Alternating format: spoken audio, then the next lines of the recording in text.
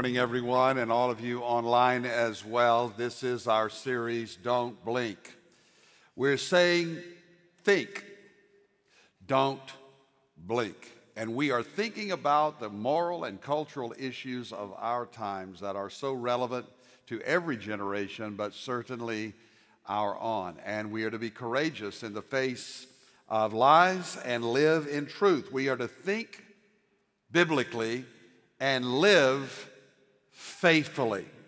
And we want to know, what does the Bible actually say about the issues that surround us, that encompass all of life, all of the Christian faith? If you are a believer and follower of the Lord Jesus Christ, then this encompasses all of your life: your faith, your family, your future, your freedom.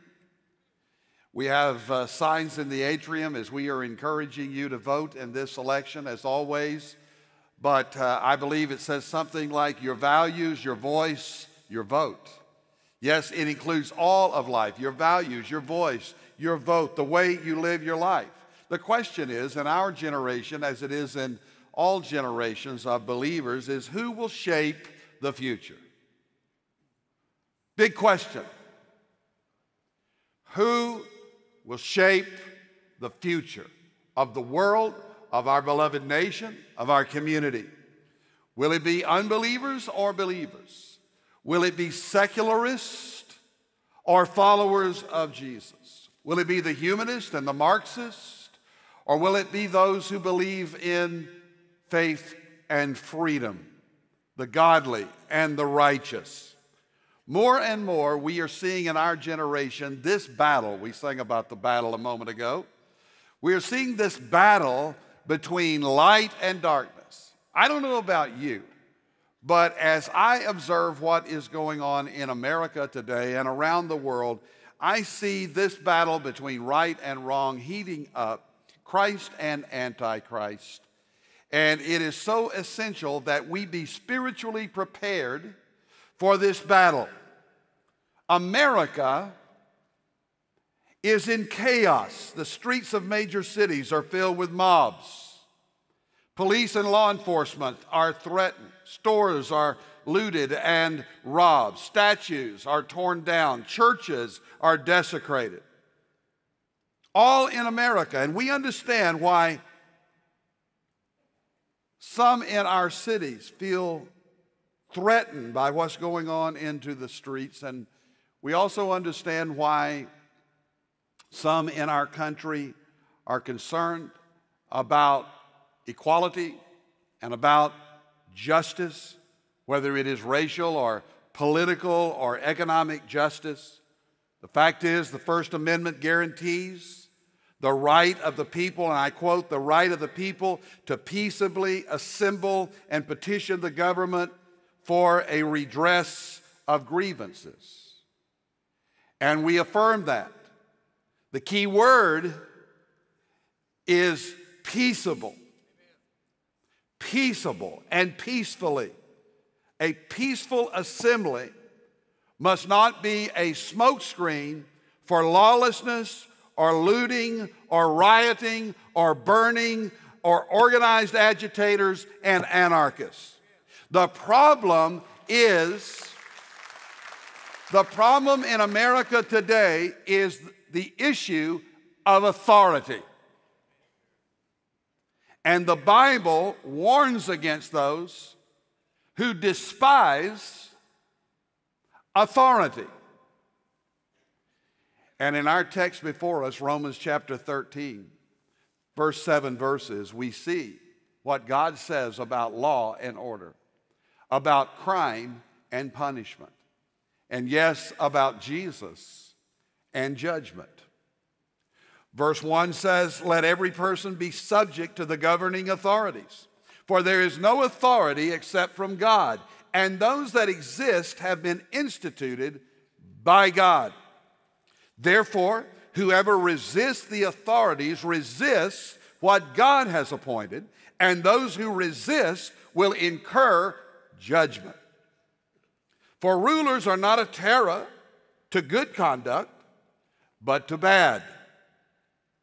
Would you have no fear of the one who is in authority? Then do what is good, and you will receive his approval. For he is God's servant for your good. But if you do wrong, be afraid. For he does not bear the sword in vain. For he is the servant of God, an avenger who carries out God's wrath on the wrongdoer. Therefore, one must be in subjection not only to avoid God's wrath, but also for the sake of conscience. For because of this, you are also to pay taxes, for the authorities are ministers of God. It did not say the preachers are the ministers of God in this case, but the authorities, those placed in authority, are ministers, servants of God attending to this very thing. Wraps it up in verse 7, pay to all what is owed to them. Taxes to whom taxes are owed. Revenue to which revenue is owed. And respect to whom respect is owed. Honor to whom honor is owed. We live in a time which we are seeing decreasing respect for authority. We know that Satan is in the middle of this. Satan is the ultimate rebel and anarchist. And we are seeing the death of civility and debate and decency and discussion. And as a result, we are seeing self-destruction. One man said this, where there is no truth, only power remains. This is the reason we are speaking of God's truth in these days. Because once truth, capital T, is lost, God's truth, revealed in God's word, once it is lost, once truth is gone, only raw power remains. I'm reading a brand new book on the life of Abraham Lincoln, certainly one of the great heroes of American history. Many believe, most believe, our greatest American president. It was Lincoln who said, if destruction be our lot, we must ourselves be its author and finisher. As a nation of free men, we will live forever or die by suicide. I want our nation to live under God. And therefore, we as believers and followers of Jesus, shaping the future of our nation, for our family, for our friends, for our children and their children, we believe in God's law and order. First point I want to make to you is under the heading law and order. The first 4 verses that we just read describe that the fact that order comes from God himself. God has put into every human being an inexpressible desire to bring order into society. It is written into the consciousness of a human being because it comes from God. Many people who do not even know Christ or who may not even believe in God are concerned with law and order, concerned with crime and punishment, policies and politics. There are lawyers and governors and politicians and police and others who, again, may not have a personal faith in Jesus Christ, but innately, instinctively, within every person, there is created by God a desire for order rather than chaos. Now, God is the God of order. When he created the world, when he created the universe, he put everything in order, and that includes justice. God is the God of law and order, of justice, and he has established rules to regulate society. He gave them in his word. The 10 Commandments themselves are the framework for freedom in all societies. If we just lived by the 10 Commandments, you wouldn't need any other laws. He gave us these commandments, And he also, because he is a God of justice, he is a God of judgment, he holds everyone accountable to keep his law. And therefore, he judges sin. There is retribution because of rebellion against God's law. The scripture says God is not mocked. Whatever a person sows, he will also reap. So God gave us law through government. Law established through governing authorities based upon his own law. And without it, you have chaos, you have confusion, you have anarchy, and yes, you have violence. But not only has God established law and order for the sake of law itself, but also because of love. The generous welfare of God for humankind, for society. Love requires law and order. Because you love your children, you establish guidelines and rules for your family. That rule is based upon a relationship. And God loves you. God loves people. Therefore, he has placed rules, restraints within the culture to restore and to renew society when it is broken. And God establishes authority, therefore, and we are to be subject. Right here in the scripture. Verse 1, see it again. Let every person be subject, that is, obedient to authority. Law and order is the framework for freedom. If there were no rules without rules without retribution, there would be no freedom in society. Without boundaries, freedom cannot prevail. And so God has given us law and order. He establishes rulers and leaders of all kinds. Remember, when this scripture was given, Caesar was ruling in Rome. Paul, a believer and follower of Jesus, a Jewish man who had converted to Jesus Christ, he understood that he was under the authority of the Roman government. And even in a case of a capital offense against his life for preaching the gospel, he appealed to Caesar. He was subject to the leadership. And in the midst of all this election that's going on, we are reminded that no leader, no king, no president comes to power without God's sovereign control. The king's heart, the Bible says, is in the hand of the Lord, and he turns it wherever he will. So the purpose of authority, the purpose of government, is the protection of life and property. The protection of the life we live in freedom. And to resist law and order is to rebel against God. You see that? To resist law and order is to rebel against God, who has established law and order. How many of you have heard someone say, well, you cannot legislate morality? How many of you have heard someone say that? You might even have said that yourself. While it is true that you cannot make people obey the law or even to obey God, while it is true that you cannot legislate morality in that sense, it is also true that you can legislate against immorality.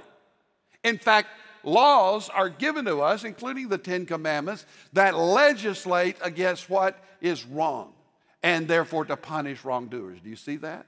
Certainly there are things that are wrong, and there's legislation. You know this. There is legislation that is there to prevent and to protect against immoral decision. Verse 2 says that he who resists authority is opposed to the ordinance or the institution of God. When you do the crime is against God. We can seek to change the government. We can appeal for better laws. We can protest. We can politic. We can elect new leaders in America. But we are to never defy what God has divinely decreed. The only time we are to disobey a law of man established by God, or rather the decree of man, the man who is established by God, the only time we are to defy the law is if that law defies the law of God. We must obey God and not man. And that's conscientious objection, of course, and that's appropriate in Scripture. In Scriptures, Christians are commanded to live in submission to the authorities of all time, authority that God has placed over us. There are three primary institutions that God has established. One, of course, and first is marriage, home, and family. And God has placed a divine order in marriage, home, and family. Then there is the church, the people of God. God established his people in the Old Testament, the Jewish people, and then when Christ came, the Messiah, he established his church, and Christ is building his church, and the church is central and core to civil society and citizenship for the Christian. And within the church, there is divine authority and there is order. And the third institution that God has given human beings is government. So you have marriage, home, and family, you have the church, and you have government. And therefore, under the authority of God, we are to live in law and order. 1 Peter 2, 13 to 17. Go ahead and turn in your Bibles to 1 Peter 2, 13 to 17. You know, if you know your basic civics, and many young people, unfortunately, do not know basic civics. They're not being taught not only the patriotic history of America in our generation, but they're not being taught basic civics in some instances. But America is a nation of laws. We are a nation based upon laws to be lived out in freedom. 1 Peter 2, 13. Be subject for the Lord's sake to every human institution, whether it be to the emperor as supreme, or to governors who are sent by him to punish those who do evil and to praise those who do good. For this is the will of God, that by doing good you should put to silence the ignorance of foolish people. Live as people who are free, but not using your freedom as a cover-up for evil, but living as servants of God. Verse 17 says, honor everyone, love the brotherhood, fear God, and honor the emperor. I would define that as good citizenship, law and order. We're told in Titus, chapter 3, verse 1, that we're not to malign our leaders or to speak evil against those who are in public service. As a Christian, you're a parent. Don't speak evil of the police officers who surround us. Don't speak evil of leaders. Don't malign them. That's directly out of Scripture. Because these are ministers, back to Romans 13, these are ministers ordained of God to serve our community, to serve our nation. We do give honor to whom honor is due.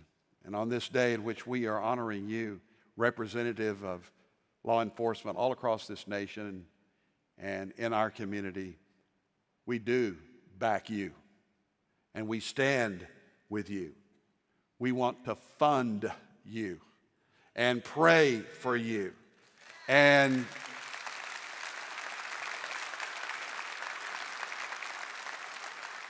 support you. Don't you dare demonize the police. These are good men and women. What is a policeman?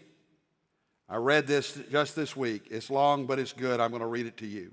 A policeman is many things. He is a son, a brother, a father, an uncle, and sometimes even a grandfather. He is a protector in time of need and a comforter in a time of sorrow. His job calls for him to be a diplomat, a psychologist, a lawyer, a friend, and an inspiration. He suffers from an overdose of publicity about brutality and dishonesty. He suffers far more from the notoriety produced by unfounded charges. Too often, acts of heroism go unnoticed, and the truth is buried under all the criticism. The fact is that less than 0.5% of policemen ever discredit their uniform. That's a better average than you'll find among clergymen. A policeman is an ordinary guy who is called upon for an extraordinary bravery for us. His job may sometimes seem routine, but the interruptions can be moments of stark terror. He is the man who faces a half-crazed gunman, who rescues a lost child, who challenges a mob, who risks his neck more than we realize. She deserves our respect and our profound thanks. A policeman stands between the law-abider and the lawbreaker. He is the prime reason your home hasn't been burned, your family abused, and your business looted. Try to imagine what might happen if there were no policemen around. Then try to think of ways to make their job more rewarding. Show them the respect you really have. Offer them a smile and a kind word. See that they don't have to be magicians to raise their family on less than adequate salaries. We think policemen are great. We thank God for all the little boys and girls who said they would be policemen and they kept their promise. We hope you feel the same way, and we hope that you will show it so that there will always be enough good policemen to go around. Amen.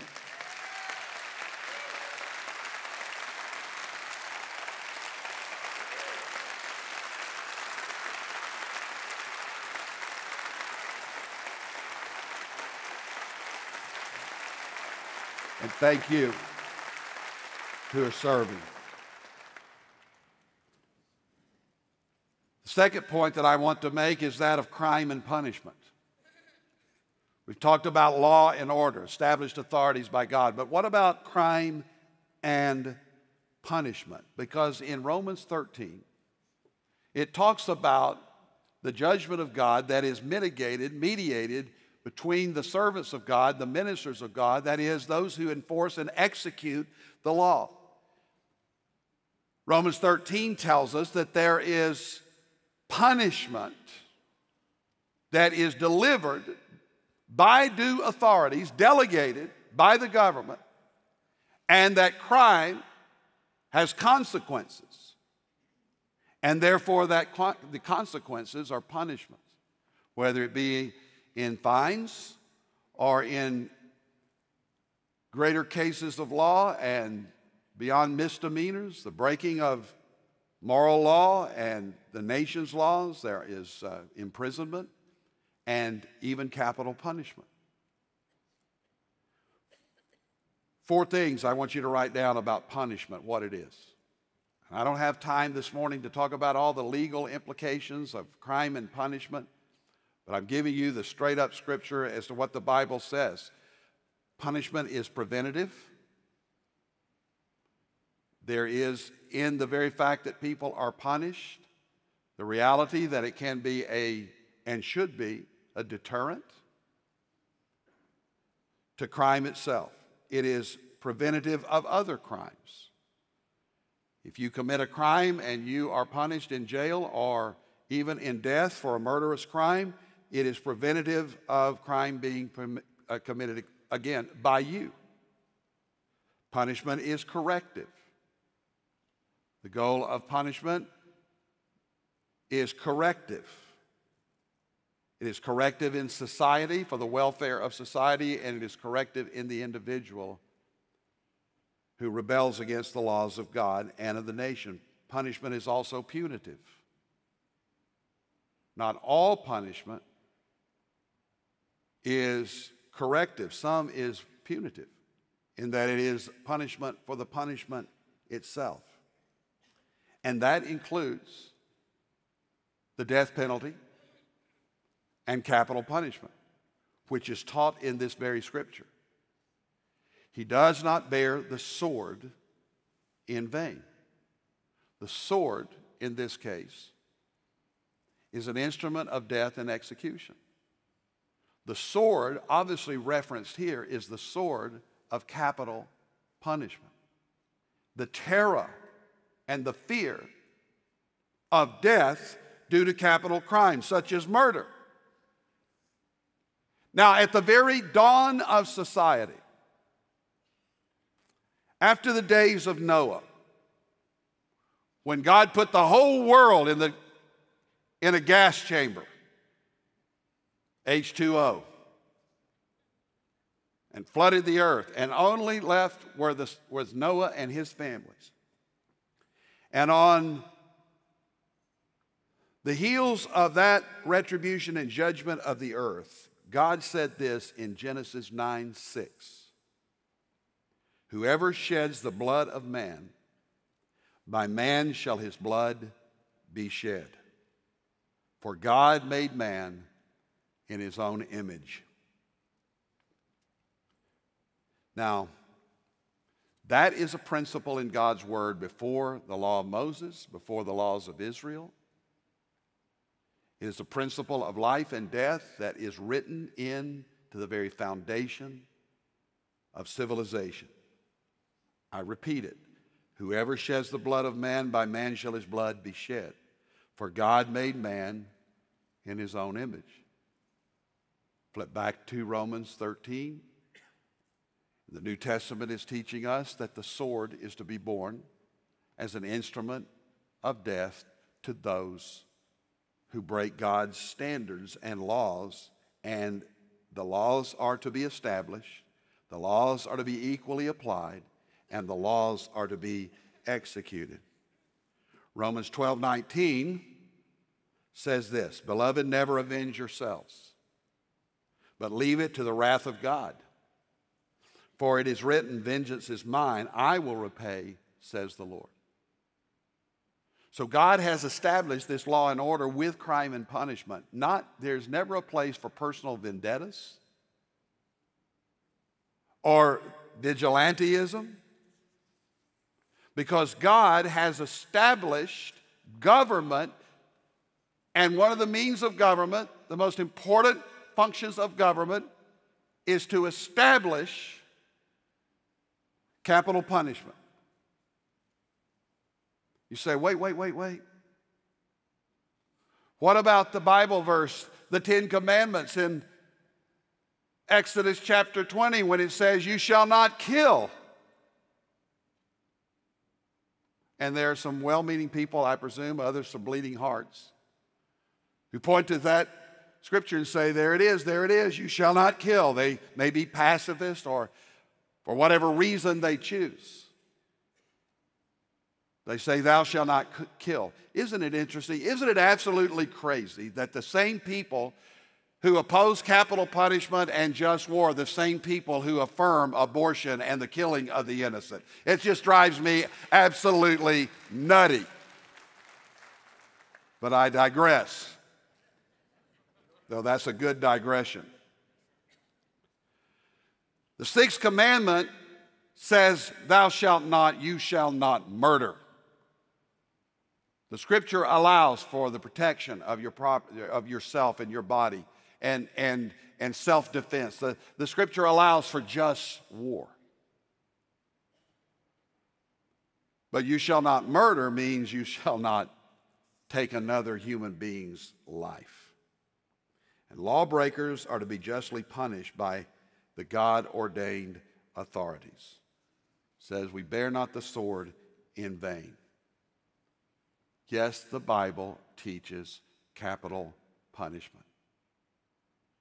You say, well, what about those victims that were executed and it was wrong? They became a victim. Well, I say this tenderly, that is a tragedy when that happens, and it has happened.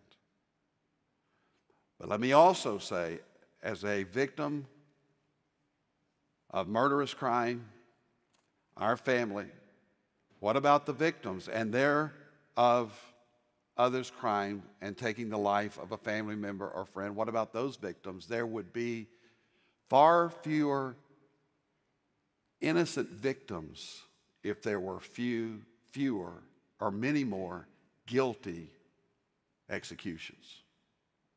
It's a fact. My father was brutally murdered in 1970.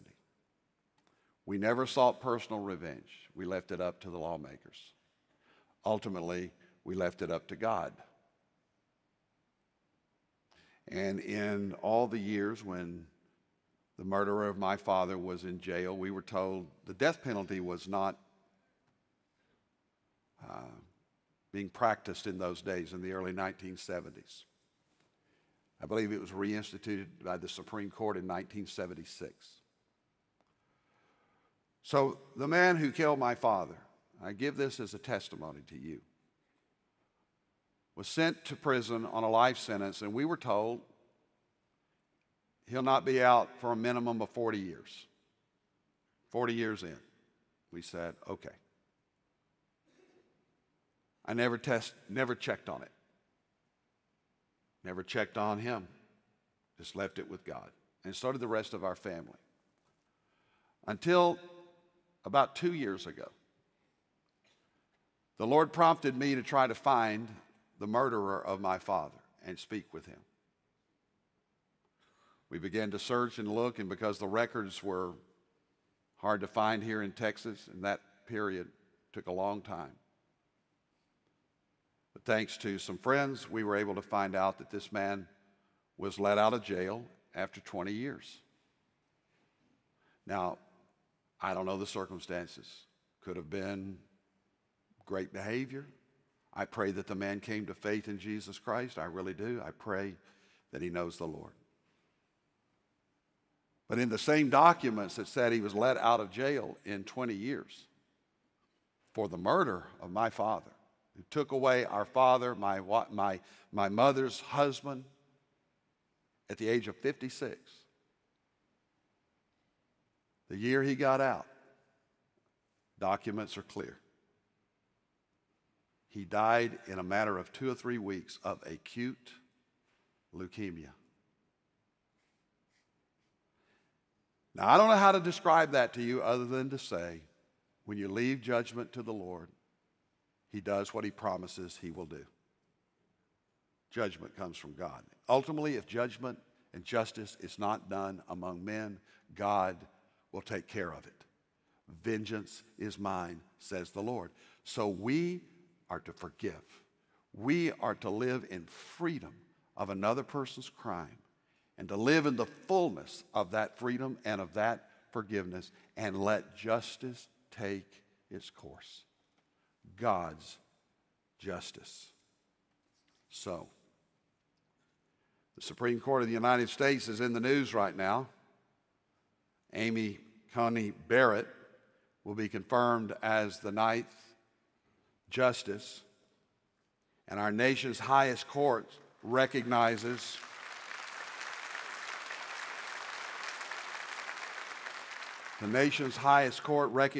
the terrible necessity of the death penalty. It does. We do not celebrate when any person dies.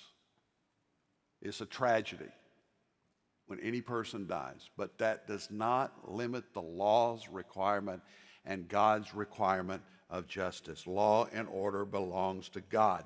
This is not man-made. This is God-made. And as Bible-believing Christians, we affirm it.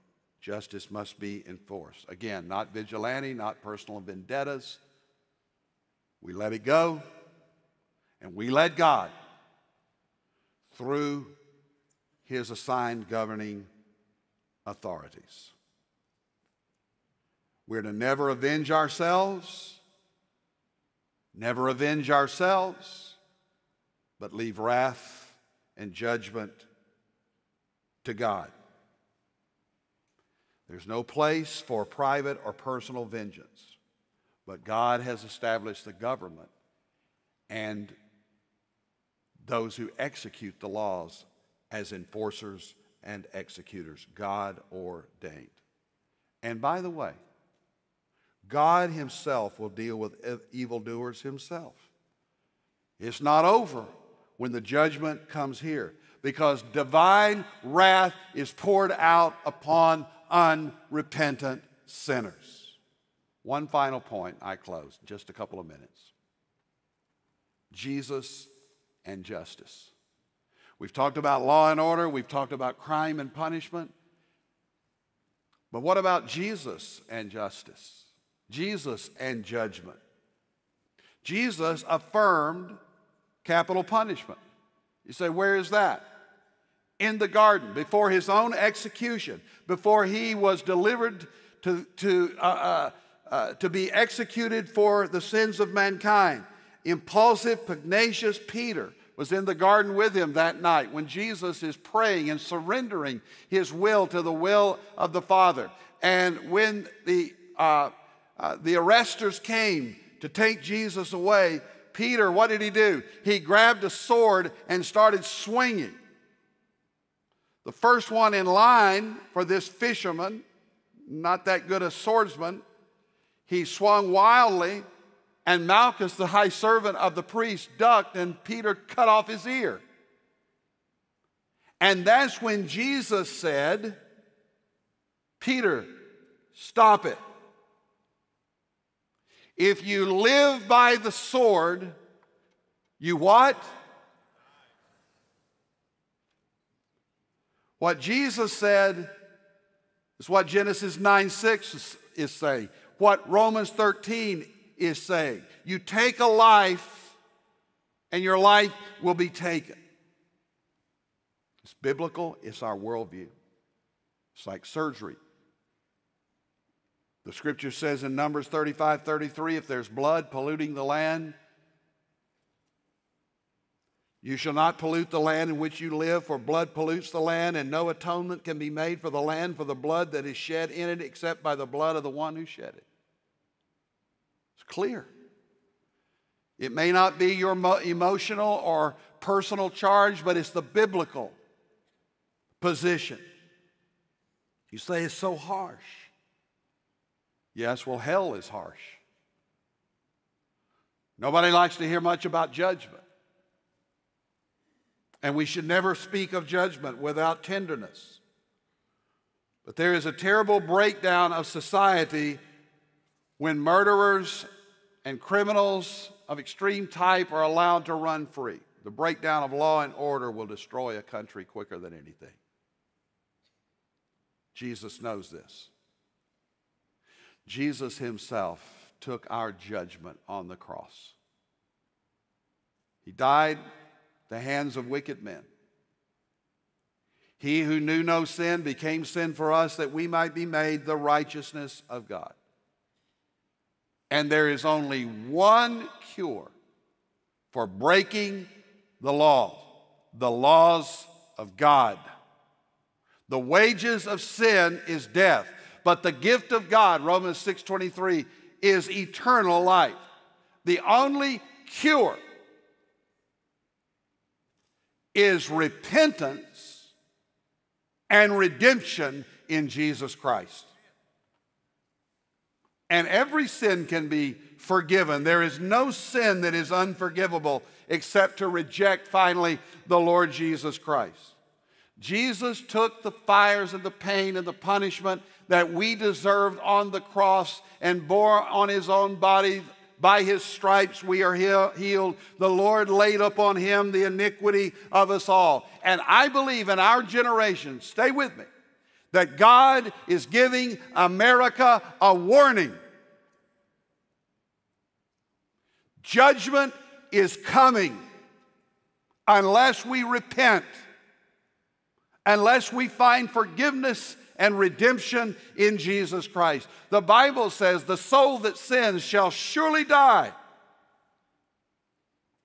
And so what did Jesus do? He took our death and he took our hell and he took our judgment. He was not a lawbreaker, but he died as a lawbreaker in order that we could be forgiven and our trespasses forgiven, so that we could be forever saved. And there is no person beyond the love and the grace of the Lord Jesus Christ. There is no person, murderer or not, who could not be forgiven if you would come to faith in Christ. Would you bow your heads with me in prayer? Do you know Jesus as your Lord and Savior? Has there ever been a time and a place? I didn't ask you if you had a church or you were religious or are religious or not. I'm asking you.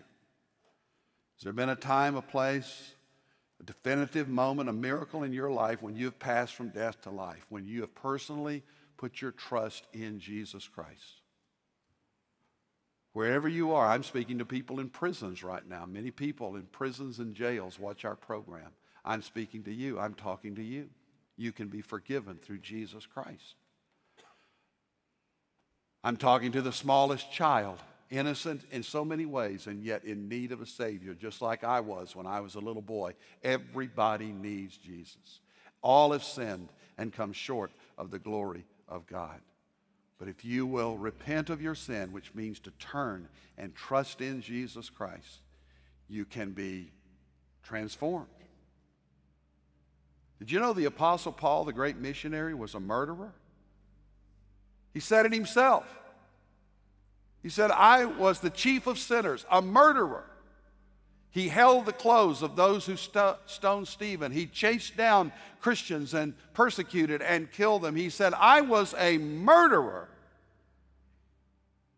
But by the grace of God, he was forgiven and transformed and changed and became the greatest missionary the world has ever seen. Jesus can change your heart. Will you pray like this? Lord Jesus, I invite you to come into my life. I know I have sinned and broken your commandments. I'm a lawbreaker. But I trust you. I receive you as my Lord and my Savior. And then pray, Lord, give me the courage to stand for you and to live for you by the power of your Spirit until you come for me. I'm going to ask you to make that decision public today. If you're watching online, just type into this number, 74788, the word Jesus, and we're standing by to encourage you and help you know Christ as your personal Savior. And in this room, you're praying to receive Christ. I'm now going to ask you to do what Jesus commanded us to do, and that is to confess him before everyone. He said, if you confess me before men, I'll confess you before the Father in heaven. I'm going to ask you in just a moment when we stand and sing to come forward. And the act of coming forward, you'll be saying, I'm putting my faith and trust in Jesus. I prayed that prayer. I'm inviting Christ into my life. And today, I'm going to take a stand for Christ and live for him. By his grace, with his help, I'll live for Jesus. There are others who need a church home, a church family. You've been visiting this church. Maybe you've been watching online. You've come here today. Online, we are establishing online communities for your faith and your fellowship here. But in this room, I'm going to invite you to come forward, and you also will stand here and say, I want to join this church. I'm a believer. I know Christ. And I want to now belong to Prestonwood and be a part of this church family. I'm going to ask you to lead the way, set the example for everyone else. You know Jesus. You love Jesus. You want to love his church and be a part of it. Come today. If you want to come and kneel and pray, it's always appropriate to pray for people who need the Lord, to pray for yourself, to pray for your family. This altar is open. It's alive with God's presence when people come and follow him. So, Lord, take now this time of decision. May your Holy Spirit use it for your glory to bring people to yourself. In Jesus' name, amen. Thank you for joining us for worship at Prestonwood. As you heard earlier, if you made a decision for Christ, please text Jesus to 74788. We would love to connect with you and give you these great resources to help you grow in your faith. One is a New Believer's Bible with helpful notes to help you study God's Word. The other is a book by Pastor Jack Graham on the next steps to take as you pursue this new life in Christ. As we close, I'd like to thank you for your faithful giving to support Prestonwood and the work God is doing through our ministries. If you would like to give, text the word GIVE to 74788 or visit prestonwood.org/give. It's been a joy worshiping with you, and we look forward to seeing you again soon.